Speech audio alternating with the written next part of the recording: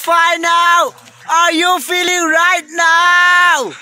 Hello guys, channel 2 welcome. Hello channel. Good day folks. In this lesson we're going to talk about dilution of concentration, calculations as well.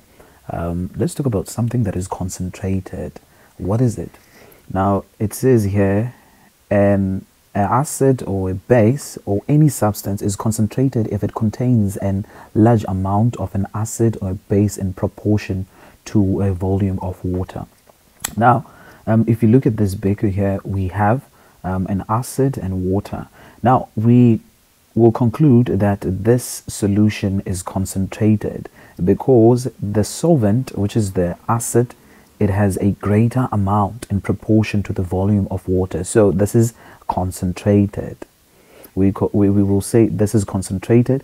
Remember, a substance is concentrated if it contains the large amount of an acid or a base in proportion to the volume of water. So this has a large amount in proportion to a volume of water. So we concluded that this solution is concentrated. Let's look at the diluted.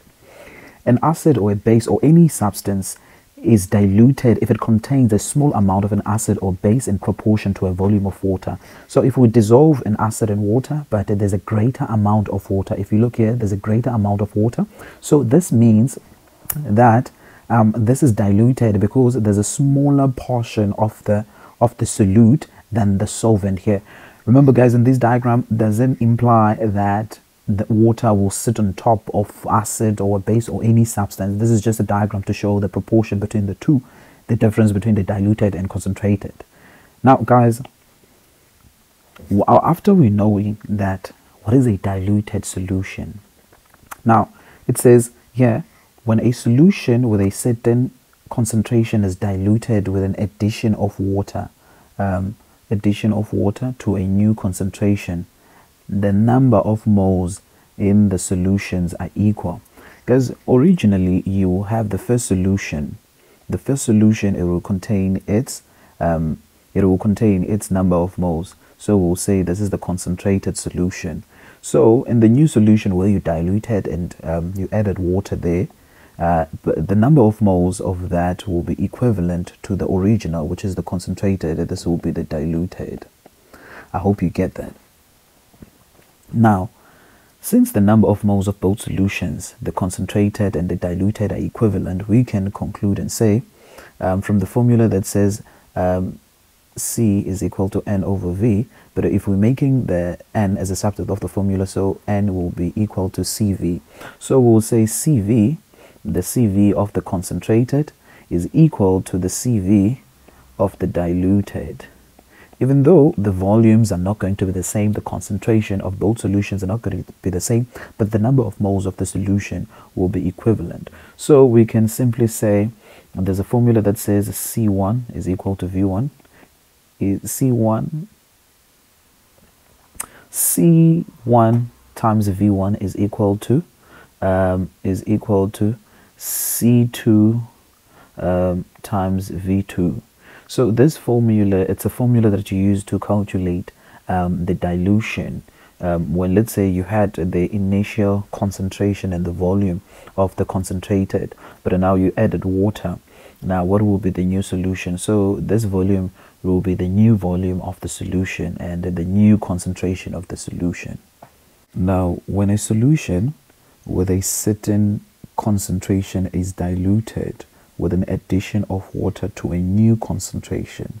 Now this simply means that the initial solution, well, let's say it's a standard solution with a certain solution, is diluted with an addition of water to a new concentration. So this simply means that in the initial solution that you had, when you add water, that means the concentration changes.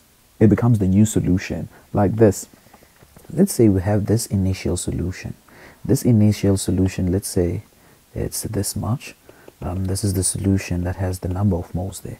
So this solution, will say it's solution 1.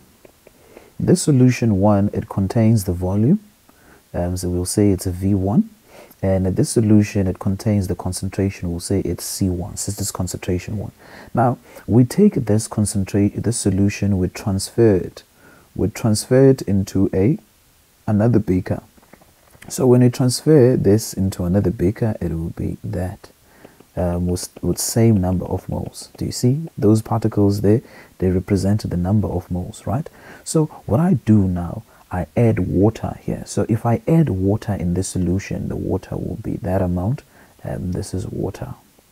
Let's say this is water. I don't mean by writing water on top, drawing water on top, water will sit on top. No, look at this now. Now, there's a new volume. There will be a new volume. This is solution 2. Solution 2. There will be a new volume here. Now, remember, from this formula that says C is equal to N over V, what I've done here, I've increased the volume of water. In this, I added water, or I increase the volume of the solution. What's going to happen to the concentration? It will decrease, while the number of moles remains what? Constant. So, the number of moles, this simply means that, okay, before that, this simply means that there will be a new concentration, that will be C2. But now, what is the commonality between the two solutions? Because the number of moles in this solution is the same number of moles in this solution. So we'll say the number of moles in solution 1 is equivalent to the number of moles in solution 2. Remember, solution 1 is a concentrated solution, right? It's not diluted yet. But solution 2, we'll say it's what? It's diluted. It is diluted, but the number of moles of them, they are equivalent. Now, if we say the number of moles are equivalent, that means that from this formula we can say, if we make the number of moles as a subset of the formula there, we'll say N, we'll have N is equal to CV. So that means the number of moles of the what? This is the concentrated, equal to the number of moles of what? Of the diluted. Remember, in the diluted and concentrated, what is different there? It's volumes and concentration. Volumes and concentration are different, but the number of moles are equivalent. Remember, the number of moles are the number of particles that are there. The number of the, or it's an amount of substance. So we can say here CV, the number of moles, when we change it to a subject of the formula, it will be CV. So we'll say C1 V1. And then equal to C2 V2. Now, this is the formula where you use to calculate. I'm calculating what? We know the initial concentration and the initial volume. And when we want to know what will be the new concentration now after we added water in the first concentration, and also while we know how much, what will be the volume of that, we can calculate that, or vice versa. Let's say you are not given the initial concentration and you are given the initial volume, and you are told what concentration it will be and what volume it will be. But now what you need to know is the initial concentration. You're given the final concentration. We'll do the problem. Let's look at the examples of calculation of that. Let's look at the example. This is 12, question 12. It says 10.6 of anhydrous sodium carbonate. That means this one. It's a dry or no water in this crystal. 10.6 anhydrous sodium carbonate is dissolved in a sufficient of water to make the final volume of what? Of 200. So this is a standard solution that is made here. A standard solution is a solution in which the concentration is accurately known. Now, we are given the mass here, and we're given the volume. This is the volume. Now it says calculate the concentration of the solution. So there are two formulas that you can use. We can use this one. Concentration is equal to mass over molar mass multiplied by volume. Now we want the concentration. Our mass is 10.6 and divide by the molar mass. And the molar mass of sodium carbonate, if we can do it here on the side, molar mass of sodium carbonate, it's going to be the mass of sodium is 23, but there are two sodiums. And plus 12 of carbon plus 16 times 3 of oxygen. So the molar mass there, it's going to be, the molar mass of sodium carbonate is going to be 106 gram per mole. So we substituted the molar mass, which is 106, we multiply by the volume. The volume here is what? Is 200 cubic centimeter. We have to divide by 1000, so it's going to be 0.2. So we multiply by 0.2 there. So if we punch that in the calculator, the answer there, it will be 0.5 mole per cubic decimeter. That's the concentration of the solution, which is the standard solution that was prepared. Let's look at, this was 12.1. Let's look at 12.2. It says, calculate the concentration of sodium ion. So when this sodium carbonate, it was dissolved in water, this is what happened when this sodium carbonate was dissolved in water. When it was diluted, it dissociates, so there will be a sodium ion, but two of them, and there will be a carbonate there. There will be a carbonate there.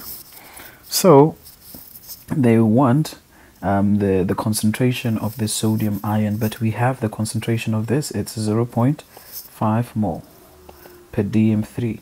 But now, in order to get the concentration of this, we do what we call, it's a molar ratio, not mole ratio, a molar ratio, or the concentration ratio. So we'll use this 0.5 and get the concentration of that. So we'll say the concentration of sodium carbonate is to a concentration, the square brackets means concentration, guys, into a sodium ion. So the ratio between them is what? Is 1:2.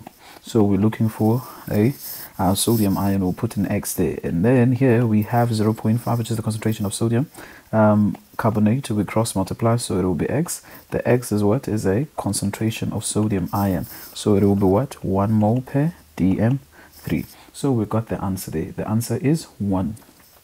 Remember, guys, the sodium carbonate, when it's dissolved in water, it dissociates into that. It splits, in other words, into that. Now let's look at 12.3. 12.3, it says how much water should be added to 50. So if it's added to 50, so that means it's the initial volume of the concentration that was there, to reduce the concentration into this. Now, what do we need to remember? Now, in this, we already have the concentration of that.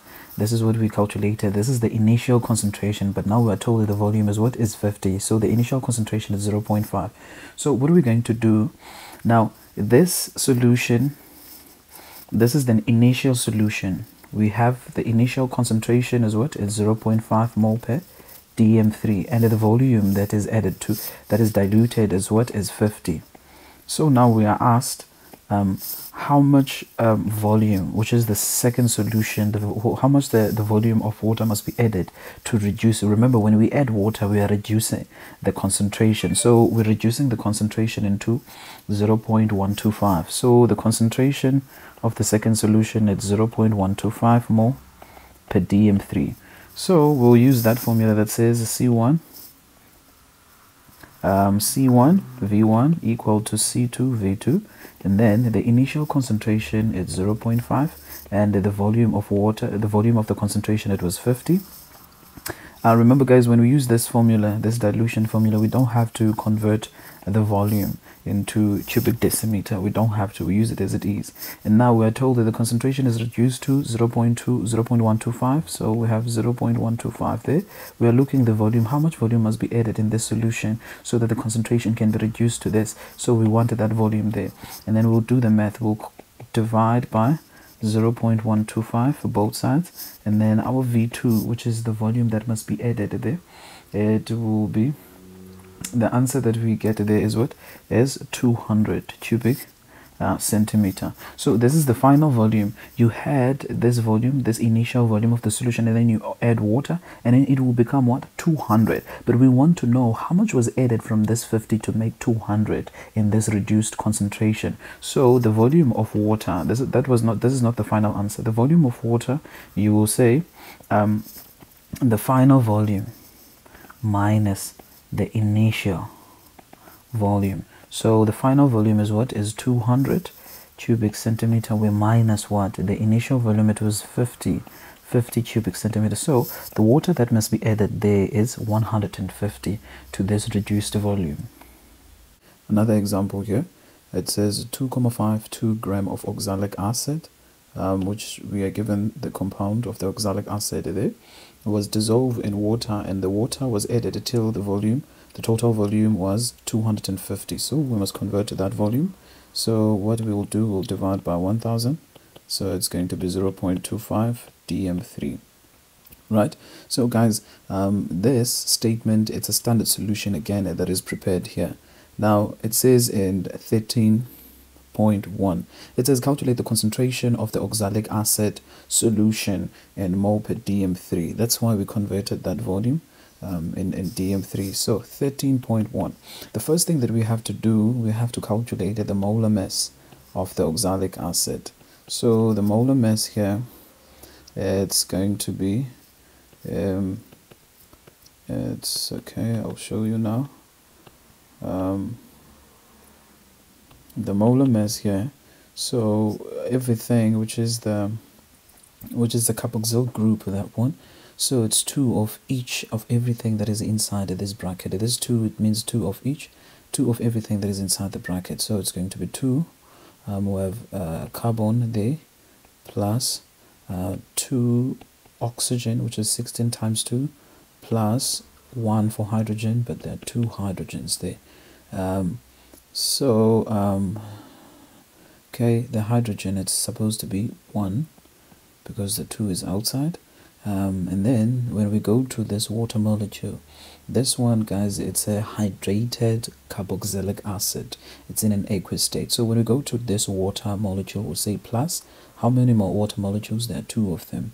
And then water is hydrogen and water, it's 1, and but how many are they? Times 2, plus the oxygen, which is 16. So when you punch that in the calculator, you'll find that the molar mass, that is 126 gram per mole. Right, now let's go to the key question. Now it says calculate the molar mass. So calculating the molar mass here, we use the formula mass over molar mass multiplied by volume. Why are we using this? Because we're given the mass there, and we're given the volume and the molar mass, the one that this is the easiest. So we'll say 2,52 divided by the molar mass is 126 multiplied by the volume. So our volume here is 0,25. So when you punch that in the calculator, you get 0,08 mole per dm3, as they told us from the beginning that they want in the dm3. Let's look at the 13.2. 13.2, it says what volume of the solution of oxalic acid should be made up with water to give 250. So to give, when they tell us to give 250, that means this would be a second solution when it's diluted. So this volume, it's a secondary volume, right? Now when they say what volume, so they wanted the initial volume. What is the initial volume? This will be V1, right? And this secondary solution has the volume of 250 with a concentration of what? Of 0.2. So this will be C2, right? And the initial concentration we do have, let's write our data. We have the initial concentration, the one we just calculated at 0.08 mole per dm3. And then the initial volume is the one that is required. And then the secondary concentration here, it's 0.05 mole, which is the diluted one. If you can see there, the water is added and then the concentration will decrease. So the initial concentration was this, now the concentration will decrease to that. And then the volume, the secondary volume, it will be what? 250 cm3. Remember, when you're going to use the dilution equation, the one that says C1V1 is equal to C2V2, you do not have to change the units. Let me rewrite it again. It's C2V2. You do not have to change the units of the volume there. So my initial concentration there, it's 0.08 multiplied by the initial volume is the one that is needed. You don't have to put it in bracket. The secondary concentration at 0.05, and then secondary volume of the diluted one is what? Is 250. So I can just put it as 250 there, and then we'll do the math there. We'll divide by 0.08 both sides. 0.08 both sides. So the initial volume that needs to be diluted here, it's going to be 156 cubic centimeter, because the volume here, it's what? It's in cubic centimeter. So the volume that you will get, it will be cubic centimeter as well, right?